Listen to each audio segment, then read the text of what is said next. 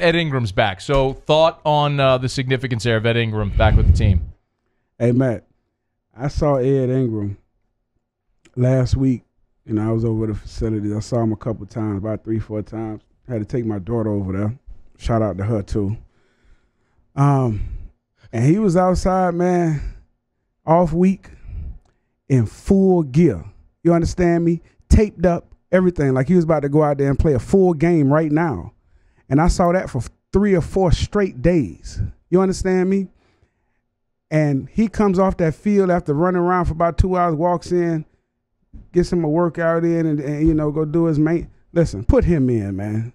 That's all I got to say about that. Put Ed Ingram in. I'm glad Coach Ed Orgeron, they let this situation he was in play out. They let it play out. They let it take its course, and he was vilified.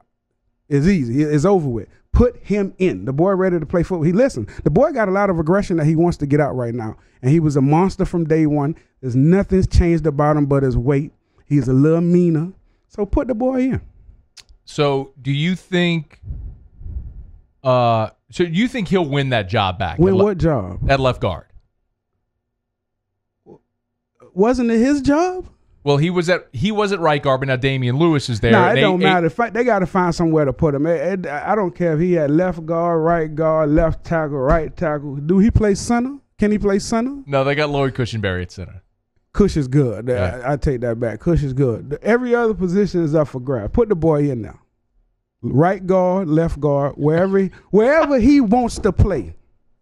It sounds like that. It sounds like you like Ed Ingram as a player. I like Ed Ingram. Why do you like Ed Ingram as a player? Because Ed Ingram is a nasty, nasty offensive lineman.